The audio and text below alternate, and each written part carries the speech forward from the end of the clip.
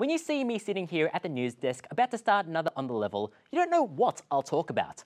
Will I discuss exploitation in esports? Will I go into the flaming train wreck that is AAA game development? Will my jokes be funny for once? It's an endless possibility space. Kinda like opening up a loot box? That's right, gather your mates and sit up straight. It's time for another Loot Crate update. Brought to you by Seagate. Create and backdate your duplicates on first-rate solid states. Now, let's begin by returning to Belgium, home of Spa Frankenshop and Mulfree, and certainly no other stereotypes about food. Last time we checked in, the Belgian Gaming Commission had just declared that loot boxes were a form of gambling. Game publishers have since reflected and reconsidered their monetization models and have come up with something that's fairer for the players. Oh, of course they didn't. They just disabled loot boxes in Belgium whilst keeping them for the rest of the world. Companies like Valve, 2K and Blizzard complied quickly. However, EA, whose FIFA games were specifically called out by the Commission, refused to budge, and they insisted that the FIFA Ultimate Team packs did not constitute gambling. This is despite the fact that they very much do. It's, Oh, I got it. It's kind of like writing a report attempting to clear your organization of corruption, all the while participating in corrupt acts. It's like I pulled that example out of nowhere. Finally, 9 months after the Commission handed down its ruling, EA relented and blocked Belgian players from buying the premium currency to purchase Ultimate Team packs. I guess Belgians can finally use this extra money to buy a whole bunch of other games. Or waffles. Sorry, I couldn't help myself. But it isn't only the Belgian government that is taking on loot boxes. See also America, the home of Daytona Speedway, chicken and waffles, and one chicken-coloured waffler. It is also the home of Republican Senator Josh Hawley, seen here winning 3rd place in his local Nicolas Cage lookalike competition. You'll win that face-off one day, Josh. He announced a bill aimed at banning loot boxes and pay-to-win mechanics called the Protecting Children from Abusive Games Act, which sounds like it should protect kids from the game Anthem, although really, even adults need protection from that hot mess. There are questions about how the proposed laws will work in practice. The bill is targeted at, quote, minor-oriented games, which, contrary to expectation, aren't games that is played only deep inside gold mines. Rather, the term covers any game which could be played by kids under the age of 18. So, basically every video game ever? Call of Duty may have as many mature stickers as it wants, but based off the squeaky voice chat I encounter when I play that game, the average age of that game's player base has to be 11 years old. If this bill passes, how will it be enforced? We simply don't know. Maybe every game with loot boxes will have to be classified as adults only. Maybe we'll just get an age gate, which, as the history of the internet has proven, is 100% effective at stopping kids from accessing grown material. That's just science.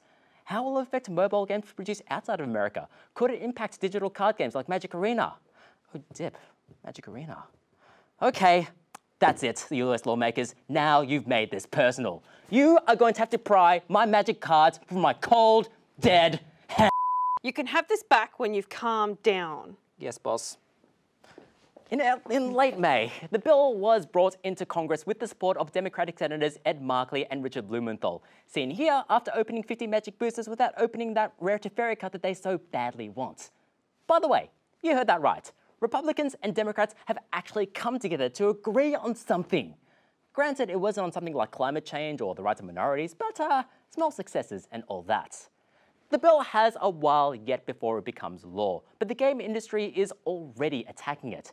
The Entertainment Software Association has called the legislation flawed and riddled with inaccuracies. The ESA has called on the bill's co-sponsors to work with the association to raise awareness on, quote, the tools and information in place that keep the control of video game play and in-game spending in parents' hands rather than the government's.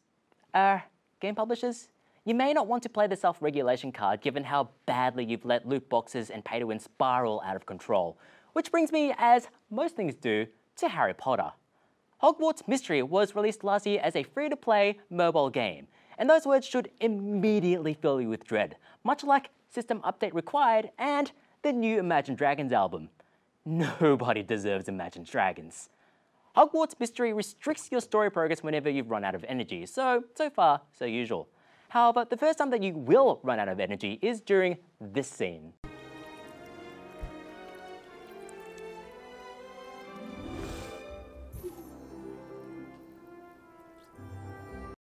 Yep.